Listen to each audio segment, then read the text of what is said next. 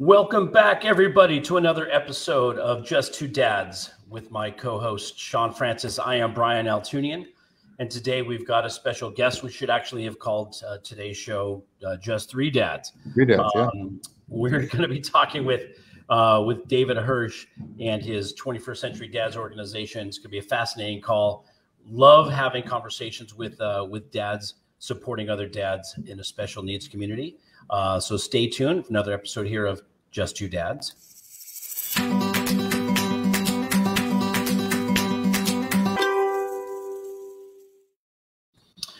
Awesome. Welcome, everyone, to our Facebook Live. If you don't catch us here live, catch us on our YouTube channel. We are Just Two Dads on YouTube. Also, if you're catching us on podcast outlets, welcome. Hope that this is going to be we know that this is going to be a compelling conversation. It's going to be an interesting dialogue. And for those of you in the U.S. Virgin Islands on WSTX AM radio, welcome. Looking forward to seeing you. I know we keep talking about it, but we're going to come down and see you all pretty soon.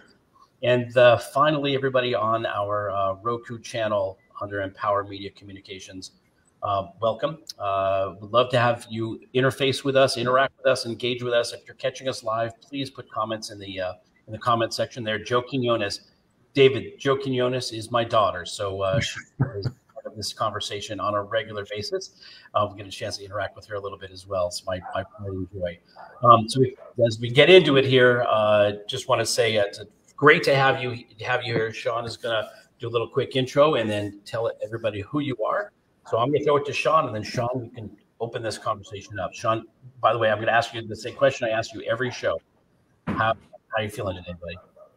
I am feeling great and blessed. I feel that way generally speaking. I always say that people must get tired of hearing me say that and wonder if it's really true. But you know, I know it's true. It's why I ask you. It's why I ask you every time, because I know that it's true. Makes sense it makes sense to go through life looking for your blessings. But I always have a certain amount of gratitude for the gift of being able to wake up and see another day. And then when we get to spend a portion of the day having conversations like this, that gratitude increases, generally speaking, but especially so because today we are always joined by fairly kindred spirits on the show, but from the standpoint of fatherhood, that applies more today than it has with probably any other show. And welcome to the show, Mr. David Hirsch. David, welcome. Glad to be with you guys. Looking to have some fun today. As are we.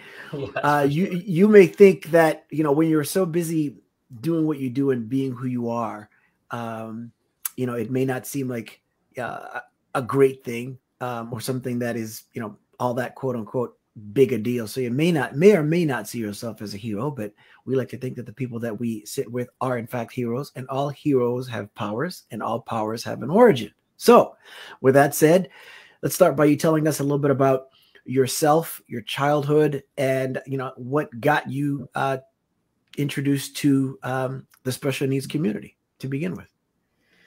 Yeah, well, thanks for having me, guys. I love what you guys do and promoting the involvement of fathers in their children's lives. So my backstory briefly is that I was born and raised in the Chicago area. My mom raised me and my younger brother from my age 6 as a Chicago public school teacher, which is another way of saying there wasn't a lot of resources. And thank God for my maternal grandfather, Sam Solomon, who helped step into the shoes that my dad exited out of. And it's a little bit rocky at the beginning. But I would say that one of the reasons that I feel so passionate about father involvement is that I really struggled with the relationship that I had or didn't have with my own dad, my biological dad. And I was pretty angry. I'm not proud to say that, but I had a lot of issues as a young guy. And I tried to channel that energy in a positive direction. So flash forward, it's circa 1996, my wife and I, who have now been married for almost 39 years, had our 5th child. Thank you. And I was very sincere about looking for fatherhood resources. And I stumbled across some statistics that I just couldn't believe were true. And the estimate is that there's some 24 million kids across America that are growing up in father-absent homes. You do the math, and it's like 4 out of every 10 in America. And there's a perception, what I refer to as a misperception, that is those poor inner city Black kids. And by the way, let's just be black and white about things. It's really bad in the Black community in America. 7 or 8 out of 10 kids are growing up in father-absent homes. But in absolute numbers, and we're all financial guys, right? That's what we do for a living. So I'm going to get a little nerdy on you with the numbers. There's 2 times the number of white versus black kids growing up in father-absent homes across America. So it's not somebody else's problem. It's our problem. It's a societal problem. And it gets sanitized by, oh, it's the breakdown of the family, right? Let's be clear about it. These are kids that are not being raised in households with their dads. Men have abdicated their responsibilities. And I'm not saying that they're bad people. It's just saying that, hey, if you're not living with your kids, you have to make a super special effort to be involved with their lives. And, it's not by choice that most women find themselves as single moms. My mom didn't choose to be a single mom. I think that these women who are raising the kids are heroes. They're real heroes in society. But we could do better as a society. So long story short, I couldn't believe these statistics, so I helped start something called the Illinois Fatherhood Initiative. It's one of the country's first statewide not-for-profit fatherhood organizations. The simple mission of that organization, it has been for most of its existence, is to actively engage fathers in the educational lives of their children. So one program that we starting back in 1997, it sounds very trite. We copied it from somebody else. It was an essay writing program, and it was being done by the National Center for Fathering, then located in Kansas City. And they had this relationship with the Royals and the Twins. They did this essay contest in 2 separate cities, and they were getting like 500 essays from the school kids of those 2 locations. And then they partnered with the baseball teams, the Twins and the Royals, to do something on Father's Day, right, to recognize some of these dads that the kids wrote about. And I was sort of one of those snooty Chicagoans and thought, oh, we've got 2 baseball teams. Somebody's always going to be home on Father's Day. We can do this. And we connected with the different school systems, the State Board of Ed, Chicago Public Schools, the Office of Catholic Education. And we were blown away by the response. We had 30,000 kids respond to that first essay contest. We literally did not know what to do. But we had made a commitment to read all those essays. I scrambled. I helped recruit 400 individuals, men and women, young and old, people of means like the 3 of us. And in some cases, literally, no exaggeration, incarcerated dads, helping evaluate what the kids of Illinois had to say about their dads, stepdads, granddads, and father figures. Wow. So once we were done with the essay reading and we had started to select the essay finalists, we realized that it was such a profound experience. Those 400 volunteers, had this insight into what the children of Illinois had to say about their dads. We thought it would be too bad if that message didn't get out further. I had what I thought then was an epiphany, a brainstorm. It turned out to be a brain squall because the idea did not go very far. But my idea was to take a $5,000 grant from a local organization. We were going to print 5,000 essay booklets, 3 the essays, 2 per grade, K through 12, or 1st through 12th grade. It was the first year. And then we were going to sell those essay booklets for $10 each. You don't have to be a math major. You can take $5,000 and make it into $50,000. And we got the local food store to give us like end caps and put a little promotion out there. And there is no market for essay booklets. They're not a book. They don't have an ISBN number, and they're not a greeting card. They're much larger than a greeting card, so they don't fit with the Hallmark cards. So we ended up giving away most of those essay booklets. I don't even think we broke even on that idea. But one of those essay booklets found its way to Harpo Studios, and I got a call from one of the producers, and they said, oh, we love what you're doing. We're working on this special Father's Day program. It's going to air the Friday before Father's Day. This is still June 1997. And they said, we'd selected these 7 essayists out of the 24. We'd like to have them come in for a taping. And we'd like you, David Hirsch, to be on the Oprah Winfrey Show. And I'm like, are you serious? She goes, we're dead serious. So I got to bring one guest with me, right? It was my maternal grandfather, Sam Solomon. He, at the time, I'm going to guess he was 89 years old. He died a couple years later. So this was a surreal experience to be sitting there being interviewed by Oprah. There's some video out there if you guys want to try to find it. I was shaking like a leaf. You might not even recognize me because I had hair back then and I don't have hair anymore. But it was such a fun experience. I just want to recap what I just said. We decided to do this essay contest, which we did in February. We collected the essays in March. We had the essay reading in April. We did the essay booklet in May, and we were on the Oprah Winfrey Show in June. It was like a whirlwind experience. And that was the very start of the Illinois Fatherhood Initiative. Flash forward, 24 years. We've collected well over 425,000 essays from school-age kids throughout Illinois. Wow. And, that organization still plays a role, right, in helping fathers be more actively involved in the educational lives of their kids. So dads who are listening, if you could only do one thing, if you forget everything we talk about and you have amnesia, remember one thing. All you need to do is lean in from an educational perspective, right? All the research shows that when parents are involved, that means how do we get the dads involved in education? All the educational outcomes go up, and a lot of the things that are holding kids and our families back, which include drug and alcohol abuse, crime and incarceration, teen suicide and pregnancy, all those things go down or go away. So that's the Illinois Fatherhood Initiative. Those are my street creds, if you want to call it that. And about 5 or 6 years ago, I had this notion about getting a bunch of fatherhood organizations to work together. I was going to ride my bicycle from Santa Monica to Chicago. And it seemed like a pretty strange idea because I didn't own a bicycle you could do that on.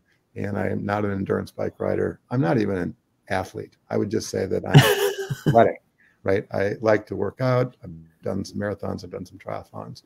And when I was telling people I was going to ride from Santa Monica to Chicago, they were like, well, we hope you don't kill yourself or get hurt, but, God bless you. So one thing led to the next. I bought a bike, put a schedule together, trained, flew out to LA, started pedaling back. And 21 days later, from June 1st to June 21st, which was Father's Day, this is circa 2015, I rode all 2,325 miles. I lived to tell the story. And that was what we called the Dad's Honor Ride. And we honored dads from community to community, raised a respectful amount of awareness, maybe $100,000, $150,000. We distributed that amongst a bunch of fatherhood charities, including the Illinois Fatherhood Initiative. And that was beginning of the 21st Century Dads Foundation. We did a couple more Dad's Honor Rides, Boston to Chicago, around Lake Michigan. We realized that's probably not the most efficient way to raise money. And I was spending 3 weeks summer, right, on a bicycle, which is like, what am I doing here, right? Much better better use of my time. So anyway, we've done a number of things which I think are entrepreneurial within the 21st Century Dads Foundation to raise money and awareness. And that organization is the organization that birthed what we know today as the Special Fathers Network, this dad-to-dad mentoring program for fathers raising children with special needs. We started interviewing dads early on, helping them tell their stories, these authentic stories, just ordinary guys telling their story about raising a child with special needs. And it's been a blast. I just love connecting with guys like yourself. And I'll just say one more thing, that with all the advocacy I've done in the world of fathering, that I think that the parents, this includes moms and dads now, that I've encountered for the last couple dozen years are on average more humble, less arrogant, and less selfish. And at the end of the day, who do you want to be spending more time with? I would argue that there's enough arrogance, there's enough selfishness, and there's a lack of humility out in society. So I'm happy to be with you guys. Thank you for the opportunity to share a little bit about the 21st Century Dads Foundation and the Special Fathers Network. Sure. And Brian is going to just jump into something, but just so you know, you look good with and without hair. So we found that video, we put it up in the chat. So, so anybody that's looking at this live can actually see it. Both a cause and a good looking dude with a good message. Yeah. Go ahead, Brian. So David, you kind of covered a whole bunch of things. And so I just wanted to, just go back for a second because the special needs connection wasn't part of the initial conversation, right? So there was a transition here at some point, or not a transition, but an inclusion.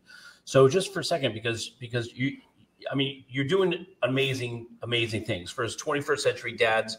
You know, I know that the focus originally was on fatherless homes and making that connection. And I know you've written a book, and thank you, by the way, because we got a copy of your book.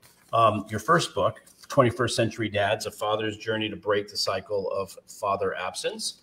So I'll put that in front of the camera there for a little bit. We'll put it on the chat as well, because it's not a very good picture. But that was about, you know, again, creating that alignment. And I do have a comment to say about that as well. But just want to talk about this transition because now, you know, the work of the Special Fathers Network is really honoring, you know, fathers of special needs children. So how did that transition occur? Because it wasn't part of the initial. Yeah, well, you're basically asking me because you want to test me, because as a father raising a child with special needs, you want to make sure that I'm part of the team. No, I know you're part. We already know you're part of the team. Curious about that. You want everybody else to know how that transition happened. Yeah. Okay. Well, let me be as transparent as somebody can possibly be. My wife and I have 5 adult children. They range in age from 25 to 32, and we do not have a child with special needs. We've had some pretty serious challenges along the way. One of our daughters was part of a set of twins. The other twin was not viable at maybe 14 weeks. As a result, she was born 7 to 8 weeks premature, NICU, couple weeks, lung issues still to this day. That coincidentally, that same daughter had anorexia, right? Which is like a nightmare, like a hand grenade that got thrown in our family when she was 16. So we've had our challenges, but I try to be very clear that I am not a father in the traditional sense of somebody who's raising a child with special needs. My brother does have special needs. He's 60. He's my younger brother. And my mom taught special ed in Chicago Public Schools for the last 13 of the 38-year career that she had as a Chicago Public School teacher. So I think I have some familiarity with special needs. And what I found about a decade ago, I was saying some of the best parenting that I've witnessed is in the special needs community. And these moms and these dads are some of the most outspoken advocates for their sons and daughters. In some cases, I guess, out of necessity because their kids are so darn vulnerable. And I've always had this high admiration. So we'll go back. Here's the turning point. I'm just going to be crystal clear about how we got from being the 21st Century Dads Foundation to creating the Special Fathers Network. It's not a big secret, which is we did these Dads Honor Rides, Santa Monica, Chicago, 2015. I was the only person, other than some friends that I recruited, to participate in that ride. All the guys that I know that have these fatherhood organizations from East Coast to West, community-based, hospital-based, company-based, fatherhood organizations, no one put a person on a bike that first year. And I thought, okay, I did pull the idea on them pretty quickly. I started talking about it in March or April, bought a bike, started training, and we did the event in June. So they said, oh, you need to give us more time. Okay, we are going to ride from Boston to Chicago next year at this time. You have 11 months advance notice. Same situation. I was the only person that rode from start to finish. We had 38 riders that year. So people did ride for days. I think we had 10 people ride for a week 1, week 2, or week 3. And, you know, it dawned on me, you know, I've got a lot of time to think about things when you're out on a bike for 6, 8, 10, 12 hours a day. Sure.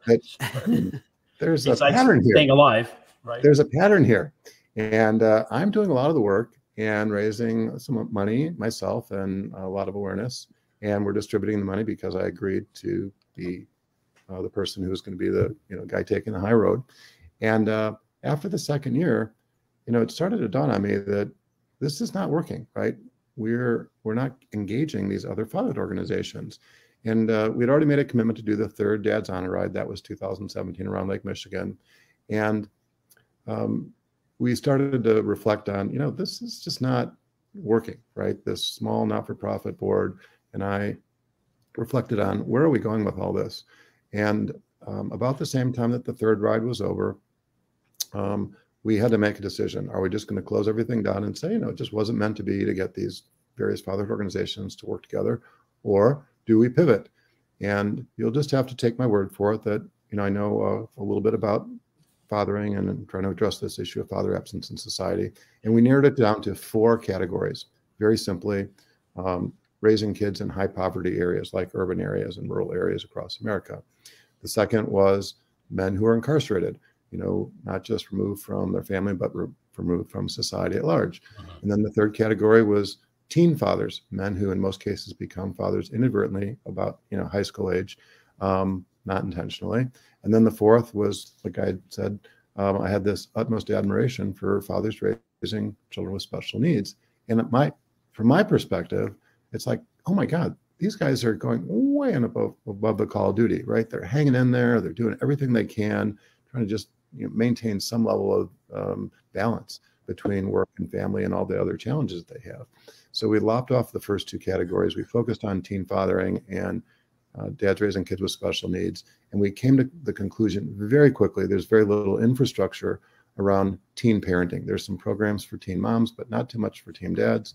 And while I want to support young fathers, teen fathers for that matter, we felt this warm embrace locally here in the Chicago area from Special Olympics Illinois, from Gigi's Playhouse, which was started here in the northwest suburbs of Chicago by, coincidentally, friends and neighbors, fellow parishioners, Paul and Nancy Gianni, who are Gigi's parents. And at the time, they only had, I think, 40 playhouses. And they said, we don't see enough dads coming through our playhouses. It's mostly moms. We would love to support what it is that you're doing. So that's what the beginning of the Special Fathers Network was to focus on creating a peer-to-peer mentoring program for fathers raising kids with special needs. And the podcast, gave us some visibility that we wouldn't have otherwise. I've interviewed dads from virtually every one of the 50 states across America and at least a dozen different countries around the world now. And, it's amazing, right? There's 500 plus dads like the two of you who've agreed to be mentor fathers and lean in, help a younger guy who's close to the beginning of his journey, raising a child, hopefully with the same or similar special need, same demographic, same socioeconomic group, same ethnic background. And, in a perfect world, the match is done with a local dad, right? So you don't have to just be a virtual like Zoom, Skype, email, that type of thing. You can actually get together face to face for a soda, a cup of coffee, and, develop a relationship. And by the way, we plagiarized that idea too, right? This was an idea that a friend of mine, whose name is Johnny Immerman, and Johnny, I'm just going to give you another shout out here. Johnny started something called Immerman's Angels. It's a cancer support organization. It's been around for about, 14, 15 years now. And Johnny is a 2-time testicular cancer survivor. The second time he was going through his recovery after surgery, chemo, radiation, the whole 9 yards. He decides to volunteer in a pediatric cancer ward. So it was such a profound experience for him. He decides to recruit some of his fellow cancer patients to volunteer alongside him. And flash forward to today, they have more than 8,500 cancer survivors in their database. They call them the Immerman Angels. And they match them one-on-one with cancer fighters, people that are, in the first 5 years of their cancer fight. And they've matched them, I'm not exaggerating, well over 50,000 times. And I'm on one of these long bike rides. I'm thinking, if we were to put a peer-to-peer mentoring program together, what would it look like? And I just couldn't stop thinking about Immerman Angels. And I thought, okay, we're going to substitute the angels, the Immerman Angels, the cancer survivors, with seasoned dads like yourselves, right, who have some experience, usually 10 or more years of experience, raising a child or children with special needs.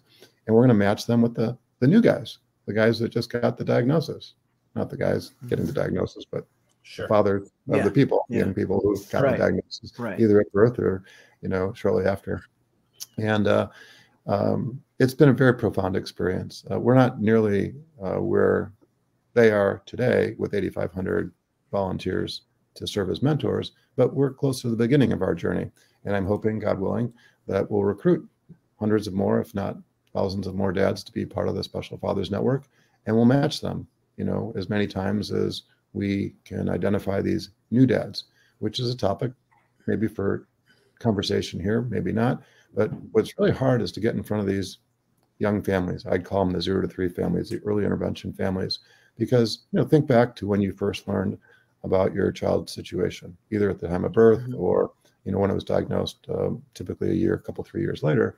You're in denial, right? You're overwhelmed. Definitely. Right? Definitely. You're not of the right frame of mind that you're like, oh, I'm going to go out and find a mentor, right? Because there's got to be somebody that knows more about this than me. You know, you're deer in the headlights. So anyway, we can use everybody's help to get the message out about how to get into these young families. But definitely, the first thing I want to do is encourage you to give yourself credit, because the way that we, again, this is why being able to have these conversations and have this show is such a blessing, because we've redefined for ourselves, individually and as a team, what, you know, how we see or define the term special needs, and that continues to evolve. So your daughter situation, with regard to anorexia and everything, that there's a medical component there, but as far as we're concerned, that qualifies as you know, as special needs. It's not just about is so-and-so neurotypical or not neurotypical. The bottom line is about being able to overcome a challenge and needing any kind of accommodation with the needs that we all have as human beings. And so that definitely fits. So you're not any bit removed from it at all. And then having a brother, you know, you're in the community from by circumstance as much as you are by choice, but your desire to even not have that validated, but say it with trepidation, whatever the case, however you want to look at it, is just another, you know, example of your authenticity. So that's great. And then everything that you're talking about here, it's completely inspirational, to say the very, very least. Yeah. Well, and you've been doing your podcast now, your Dad to Dad podcast, for how long, David? About 4 years. We come out weekly on Fridays, and we've been pretty religious about being every week for the last 2 or 3 years. Yeah. And I've already, where can that be found? I've already recorded the next 30 episodes. I think I'm good through like September 16th or something like that. Amazing. And where can they find them? Anywhere that you find podcasts? Very lucky. I'm sorry. That's funny. Where can our audience find the podcast? On all the legitimate podcast platforms. Gotcha. Great. Spreaker, Apple, Google, Spotify, all those. Yeah. Wherever you find them. Yeah. Perfect. Good.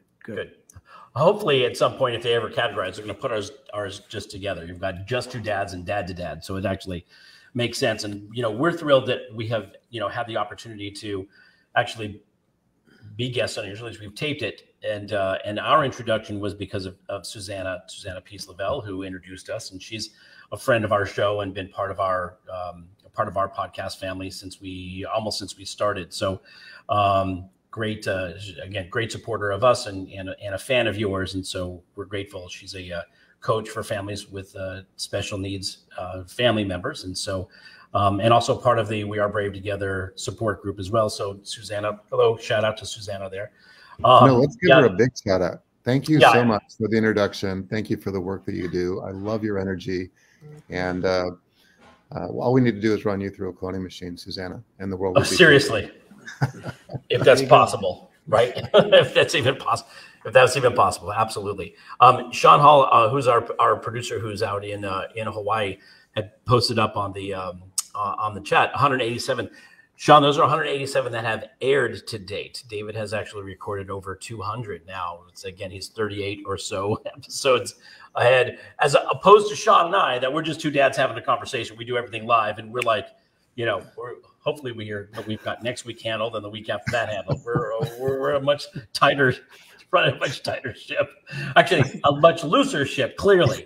Yeah, we're like, did we add value or cause chaos or both? Yeah, I think it's a bit both. But here's the great thing about it is that for people who have listened to us or have seen an episode before, you know, this is how life is, right? Life has to be spontaneous, especially when you have a child with special needs. You can have all the, you know, best intention in the world to have a schedule and have something set aside and planned, and then, you know, something occurs. And so there's one thing I remember when I was a new parent, that was something that was like, you're just going to throw planning out the window and just chaotic value, as Sean says. We had chaotic value, but just be prepared to be unprepared. That's okay. And then add the other component of adding a special needs child who has, as you said, extra consideration, things that require our focus, our time, and our effort. So this show is exactly our podcast was modeled after how Sean and I kind of deal with our own lives, which is on the fly, ready to go. And we love having these conversations because honestly,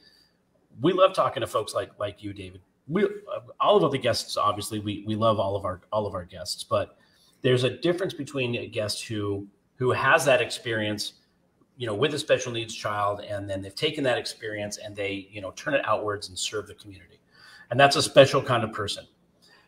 But there's another special level, which is somebody who, like you, does not have a special needs child, even though you have your sibling and you observed it, and your mom was a special needs educator, but that you've taken this on as a mission, as a crusade to shine the light on those people who serve this community, because you're really coming from outside that parental perspective of dealing with a special needs child, and you're creating an opportunity for those of us to bond in a network and provide some support for one another. And we're blessed and grateful for the work that you do. And this is not a mutual admiration society, folks, so I'll get excited, but it is because we want everybody to know, like, there are special people out there in the world. The message, I think, that you said when we first get diagnosed and we're hit like a deer in the headlights, we don't know where to turn, and it's just, we don't know what next steps to take. And so to be able to have a conversation with somebody who has been through those next steps and can be a guide and can just be a voice of reason and calm and, and support is so valuable. And so the fact that you've been doing this for 4 years really is a testament to your commitment to this and to this network of dads and to the work that you do. And so, we're honored to be part of your network and have you be, as part of our network, and just, blessed to be able to have this conversation.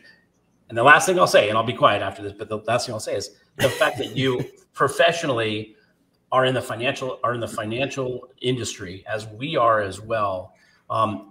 It's refreshing. It's for us, it's to know that there are folks who are over-focused on money and financial matters and creating dreams for people to accomplish their goals. Yet that's a key thing. We didn't feel that there were many people in our industry who focus and support the special needs community. And so, again, grateful to know that there are eyes and hearts focused on this particular community that we're a big part of. So again, I just want to say thank you. If I don't get a chance to say thank you for being a part of what this is all about. And this is what makes our commitment just that much more rewarding. Yeah, well, I love the way you guys roll, right? It's really loose. It's sort of like in the moment. And there's a lesson to be learned there, because remember, I'm like a numbers guy and was a Big 8 public accountant. I was an auditor and a tax accountant. And it's like everything has to be balanced, super control oriented. And, that's good at some level, but it's not healthy at another level. So I think that the flexibility that you guys have, which maybe is an outgrowth of, like you said, as a parent to a child with special needs, you learn flexibility, right? Because the plans you make, need to be super flexible. And you also learn patience, right? Right. Things take longer, a lot longer, right? Than you could ever imagine, right? So if you're impatient, right, that's going to steal a lot of joy from your life, right? It's going to make life a lot more chaotic. So I think that those are two of the attributes that you develop that, just become part and parcel to who you are. So I love the way you guys roll. Oh, well, we appreciate that most definitely. Definitely. It's fun. When we first started this, and we was like, we're just having conversations. We were like, well, who's going to listen to us? We're just two dads having a conversation.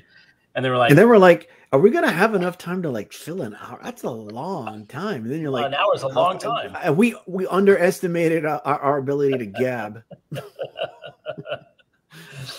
It is funny, but it's interesting, and my appreciation for what you do is based on my experience as well. Because as some people know, my wife and I, of our 7 children, 4 are my sister-in-law's children, whom we adopted.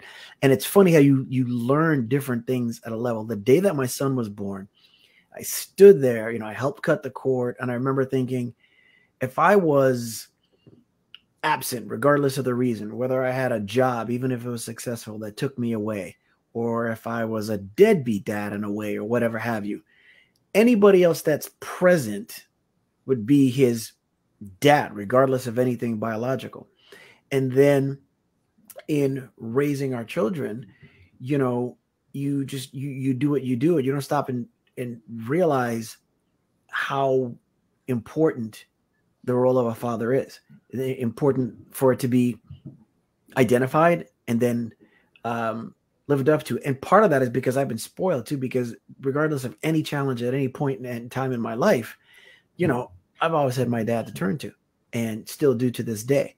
And I will never be able to thank him enough. You know, for also having the type of relationship where we can talk about any and everything, because not everybody has that. And you hear about so many successful stories where people become great successes despite not having a dad or a father figure around. So it can often be taken for granted. And so I wanted to kind of go back a little bit too. When you talked about, you said you I don't know if you said you were ashamed to say, but not happy to admit the anger that you had. You know, that alone, one, it's okay to feel that way, and it would be strange if you didn't.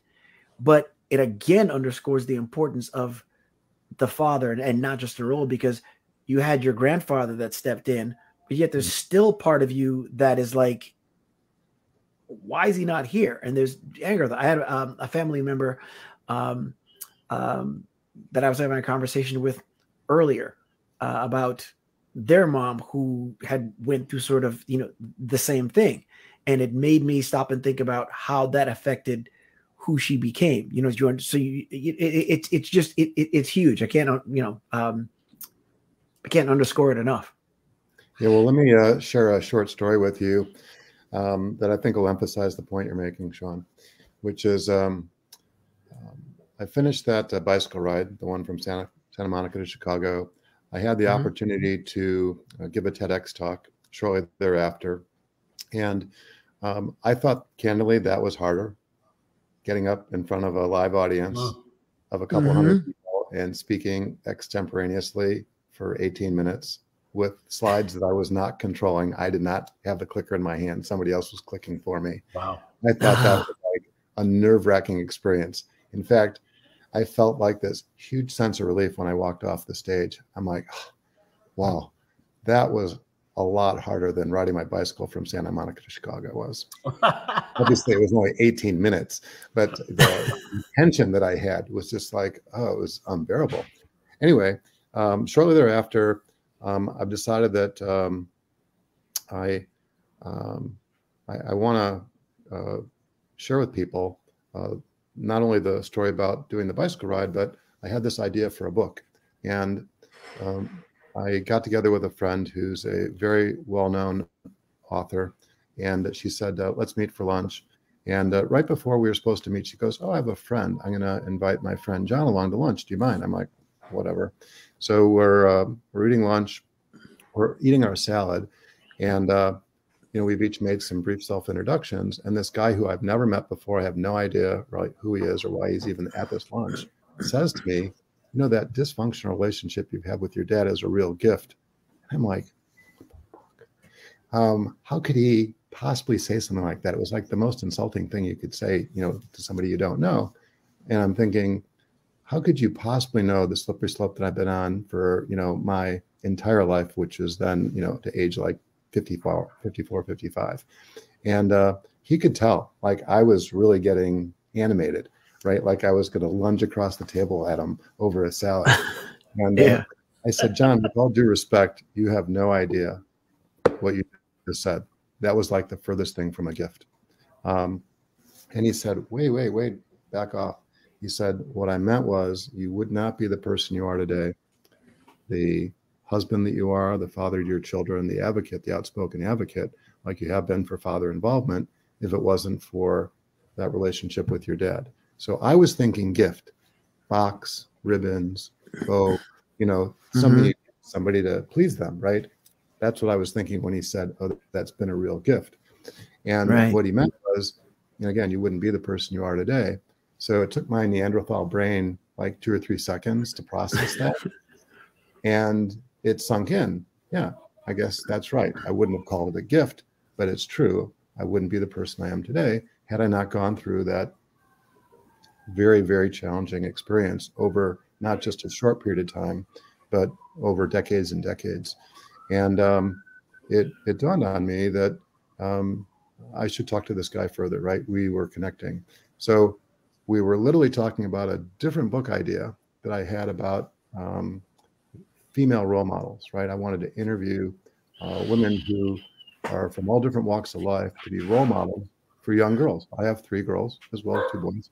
And when I was a younger dad, I was really disappointed at the role models that my girls sort of held in high esteem, which was women who were models, women who were actresses, and I guess athletes. That's who young girls see as the role models, and their moms for that matter. I thought, there's so many different career paths that young girls can pursue. I'm going to interview the superstars in every one of these different career paths, and we're going to put this in the form of a book. And that's why I had asked this woman to go to lunch. So I pivot. I developed this relationship. His name is John St. Augustine. The 2 of us write the book, A Father's Journey to Break the Cycle of Father's Absence. And I told that story, the very story I just told you, the lunch story, at the very beginning of the book, to give him, credit for, getting through to my Neanderthal brain. And we formed this relationship. And when we had this idea for the podcast, I reached out to him because he's got like decades of production experience. He worked at Harpo Studios on the Oprah Winfrey Show. He worked for Dr. Oz, producing the Oz Show. Works for Bill Curtis currently. He's written a number of books himself. Really, really talented guy. And he's got a good voice for radio. So I said, John, I've got the idea to do this podcast. I'm going to bird dog the interviews. You're going to do the interviews. It'll be magical. And he said, I'm flattered that you want to do another project together, but I don't have the bandwidth. He said, I'll tell you everything you need to know about podcasting in less than 60 seconds. Oh, it got my attention. So here it is. You need to have a good idea. The world's not short on good ideas. It needs to be well executed, good recording equipment, good content, well edited and produced. Check. Then the third thing is you need to build an audience, right? How are you going to get people to listen to your show? And that turns out to be where the rubber meets the road, I think, for most podcasts, which is these are good ideas. They're being well executed like today. But, how do you get people to listen? So you need to inspire your audience to share and like the program so that more people find out about what we're doing. So to the dads that are listening, the parents that are listening, they don't even have to be parents. You're just listening because, you find this platform, the message that Shawn and Brian have to be inspirational, right? Hit the like button, right? Share the story, right? That's the best way you can compliment them for what they're doing. Well, you could write them a check. I'm sure that they would. But I'm thinking, do what we all want, right? Which is to validate what we're doing, right? By sharing and liking the messages. So anyway, I'll get off my little soapbox. We definitely appreciate that. I wanted to go back to the book idea just here for a quick second, because I had, as you were talking about your essays, I was immediately drawn to an idea that I had that has already been executed. It's not my idea. One that I found fascinating. Are you familiar with Post Secret? You know the Post Secret? Does that sound familiar at all? Nope. So there was an artist. His last name is Warren, Warren, who had an idea that people would share, are reluctant to share their deepest, darkest secrets with somebody one-on-one. But if they could send that in anonymously, they would be able to do that. And he thought he would be able to post anonymous postcards. And he just said, just post simple postcard, gave them an address to send it to. And like you, was so completely overwhelmed by the response. He did his initial art installation was a massive wall, because not only did people share their deepest, darkest secrets that they never would tell anybody, that something, there was a sense of release, there's a sense of, vulnerability, obviously, but being able to get that off your chest, that people took very artistic forms in how they communicated. They weren't just sending a blank, postcard. They were very artistic. They were very, amazing how creative folks were in this. And so he did a first art installation, and the cards kept coming in and kept coming in. And finally, he put together a coffee table book. I have a copy of it here somewhere. It's fascinating. And he would, broke them down into different, like, mental health and, crimes of passion and, all of these things and, things you got away with, cheating and things that but she was able to categorize these. And as a viewer, or a reader, I was so moved by, first of all, what people shared, but the idea, the concept that that was had been an internal, challenge for so many people. It was something to release. How cathartic that must have been for them. Hopefully, my hope. I'm optimistic. I hope that has. As you were talking about the essays, I as a father, I would be so moved, to read essays of the impact that that these children writing about their father or their uncle or their grandfather or a father figure that made a difference in their lives.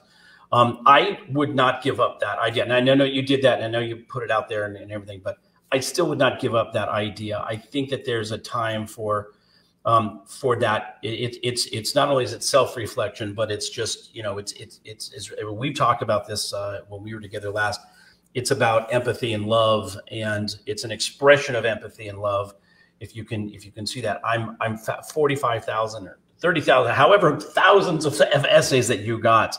The fact that Oprah Winfrey's producers found so much value in all of that, I still think that that's an amazing idea. Just because I think we can relate to it, and I think for new fathers to not realize or not understand the impact that they can have on their children and those in their care, to be able to see it, it gives them something to step into, but also gives them something, some sense of reflection. And so, anyways, I was just. When you said that idea, the first thing I thought was Post Secret and the incredible impact. By the way, he has a website now, and he's still, I don't know how many volumes of the coffee table book he's put out, but it is a substantial amount of communication from folks from all over the world. And I think what you did, the intent behind it is so amazing, and I think it's so impactful.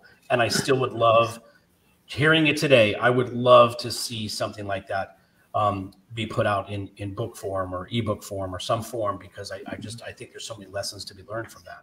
Yeah, well, let me make you a very simple offer, which is we have created a PDF of the essay booklet, which also includes a curriculum, right, for dads to read and reflect and resolve to do something in their own lives, right, to improve the relationship with their own children. So I'm happy to make that available to you, no cost. And you can make it available to all of your viewers and listeners, right? And if anybody would love that, do an essay contest, local essay contest with their school district, their state, I am ready, willing, and able to offer my technical assistance to do this. Don't do that. Don't beat your head against the wall, right? We'll show you the ABCs of how to effectively execute one of these essay contests. And what I will say is that one of the reasons that these essays were so powerful is that these kids are writing from their hearts, right? 100%. And they're very authentic, right? In the essay book that you'll see, for those that take us up on the offer, these essays are in the same handwritten or printed version, if they did it like on a word processor, that the kids submitted their essays, right? These aren't like messages that we've modified from a marketing or promotional standpoint. So there's a very high level of authenticity. And the last thing I'll say about these essays is that one of the things we learned from the very get-go is the direct way to reach the heart of a father is through the words of his children, right? It's the reason we save all those things that we put on our refrigerators, right? Have them all over. Right? We all I'm looking at it now. Yep. Right? We used to like paper a hallway with the artwork like down the stairwell in one of our in our house, with all the stuff that our kids created, right? It's just, this is who they are. They're just being so authentic. So anyway, anything we can do to get kids communicating with their dads, right? Letting them know how they feel. Well, let's be honest, right? When the little kids are writing about their dad, he's bigger than life. He's Superman, right? I mean, he's physically bigger than life because they're like 3 feet tall and he's 6 feet tall, right? Bigger than life. And as the kids get older, right? They start to get to the same height as their parents. Now they're literally looking at their parents from a different angle, physically. And then because now they've got a little experience, right? They're seeing their parents from a different perspective. They're seeing them, more as an equal, right? Not only in size, but, in life, right? And everybody knows that, when you're raising teenagers, the parents are the stupidest people on the planet, right? The eye rolling, like, what could you possibly know what it's like to be a teenager, right? Well, duh, I was a teenager like 30 years ago, right? And not until they get to be like 20 something and maybe they go to college, maybe they don't. And they're like, God, how'd you get to be so smart, Mom and Dad? Right? When I went to college, it's like, well, we've always been smart. You just like came up to speed with everybody else. Right? So anyway, I can relate to what you're saying. It's funny. I think it was Mark Twain who said, when I was 7 years old, my father knew everything. And when I was 14, my father knew nothing. And when I turned 21, I was surprised to see how much the old man learned in the last 7 years. Yeah. David, at this point in the show, we have a question that we will generally ask, and it is as follows. Sometimes it may throw some people off, and some people are like, it brings them great reflection. But our ability to change the world which we all here strive to do, is based, at least in part, on our ability or willingness to change ourselves and our views. So if you can, give us one example of a thought, view, or belief that you held dear and really believed strong for most of your life, but no longer feel the same way about. You should have given me this before so I could have reflected on it. But thank you for popping the question. The good thing is that there's no wrong answer. I know. Something that I'm just question to clarify, something that I used to believe for a long period of time, and then maybe came to realize that I don't believe that anymore, or I maybe came to the realization that maybe I didn't have a good view on things.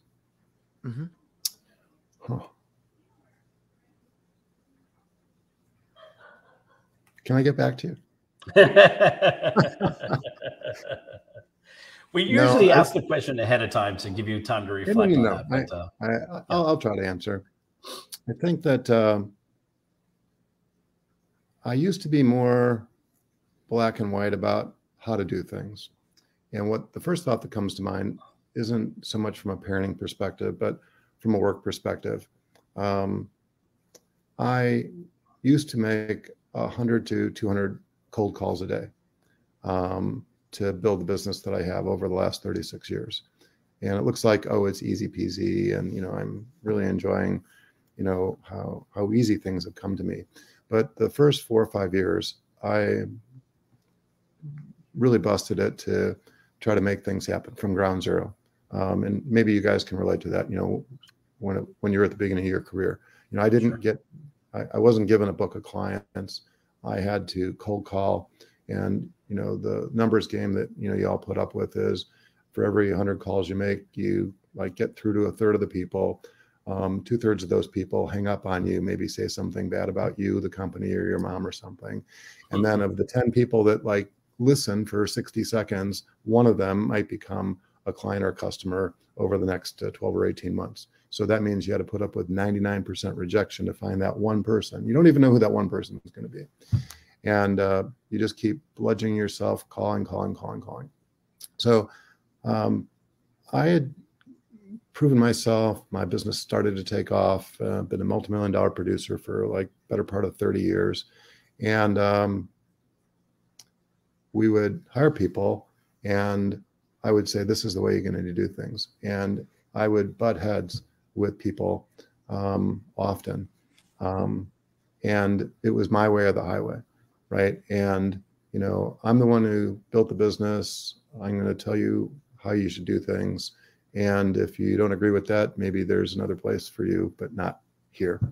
And I think that it probably took me at least a decade of butting heads with other individuals, mostly client service associates, to realize that, there's more than one way to do things. And, it takes a team effort. And as a leader, right, somebody who got steeped in leadership along the way, you need to provide people with direction on what the objectives are and then get out of the way, right? And it wasn't something that came to me naturally. I don't think leaders are born. I think leaders are developed. And I'm so thankful for the formal leadership training that I got, mostly from 93 to 96 as a Kellogg Fellow, W.K. Kellogg Foundation Fellow. I was one of 50 individuals selected from around the country to go through a 3-year interdisciplinary leadership program. And it was that experience that taught me a lot about people from different walks of life, people from different socioeconomic groups, and people, who don't share the same views as you share, right? I grew up in corporate America. I believe that capitalism is a good thing. Well, geez, like 80% of the people in this fellowship, like 40 out of the 50, thought capitalism was the root of all evil. I'm like, whoa, I'm in a minority all of a sudden, right? How do we, communicate, right? Agree to disagree. So it was an enlightening experience for me, transformative experience for me to go through this leadership training. And I had some really good mentors along the way too. So I wouldn't say it was one thing, but a number of things that allowed me to realize that, it's like raising kids. Like you might have a disagreement with your wife about, what's important or how to do things. And, you need to have the grace to say, hey, I've got my own ways or views of doing things, but maybe somebody else, my spouse or the mother of my children, has as good, if not a better way to do things. And maybe there's some compromise or a happy medium there as well. And I think the sooner that we as men and as dads can realize that, there's a different way up the mountain, or there's a different way to skin the cat, if you will, we're all going to be better off for it. We'll have healthier relationships and hopefully be more productive and success, however you define success. That's beautiful. That's beautiful. Thank you for that. And as we're going to wrap up our episode, I just want to thank everybody for contributing. Thank you for posting in the chat. I don't know, David, if you're able to see some of the comments throughout the conversation. We have some links in there for some folks. If you're listening and you want to get the links, go to our YouTube channel. We Are Just Two Dads afterwards, and the links will be in the chat there to things like David's book and his organization and podcast and even there's a link to Post Secret. So please feel free to like and share. And again, we thank you for your contribution. And as I always say, we wrap up the show. Can I make one more comment? Yes, sir. Did you guys get your Great Dad coins? We did. Yes, we did. Yes, so, thank you very much. This is what they look like, right? Yep. Front and back. These are the things that we've been using to honor dads the last 7 or 8 years. And I've had the opportunity to share, in most cases, in a solemn handshake, presenting these coins to dads, thanking them for being the dads that they are, thanking for them to be the role models that they are. And I only wish that I could have presented you, the two of you, with your coin in a solemn handshake. So we'll do that when we finally get together face to face, wherever that is, there in California or in Illinois or someplace. Like we'll bump into each other in an airport or something. But the reason I want to bring this up is that I did not have a chance to talk with you about this, but do you know what happens when we run into each other and you don't have your coin with you? What's that? You have no idea? Okay, this is not something I'm making up. This is something that comes from the military, because these are like challenge style coins, right? So the way it works is that if you don't have your coin when we bump into each other, you have to buy me a drink. I have guys that I know have their coin. They're like, oh, I don't have it. Let's go for a drink. So using that as a reason to get together. Fellowship. In all seriousness, I really respect what it is that you guys do with your Just Two Dads podcast. The message that you have is a wholesome one. I admire you for the fathers that you are and the contribution that you make to the community and humanity. Thank you. Thank you. Thank you. Thank you so much. Thank God. Sean, I'll just say, again, at the end here, the empathy and love, folks, remember, empathy and love. You don't know exactly what's going on in somebody's life, so be empathetic and look at the world through the lenses of love, and the world will look like a different and much better place. So, Sean, I'll have you close us out. And again, thank you again, David, for being a part of our podcast today. My pleasure. Again, thank you to David. Thank you to all our viewers, everyone that takes the time to see and or hear us wherever you might be. I want to make sure that I thank the women in my life without whom I could not be who I am. And that is my mom, Jan, and my amazing wife, Laura. And I just want everyone to, again, remember, somebody someplace needs to know that that they matter, needs to know that you see them, that they're heard. It's a whole nother topic, but on the topic of mental illness, there's so many people that have, in addition to people that have taken their lives, there's people who have been on the verge of doing so and have chosen to do otherwise because somebody stopped and said, "Are you okay?" or asked, or gave a hello. So just remember that we have more of an impact on each other than you know. And wherever you are, watching or listening, we love you, and we'll see you next time. See you next time.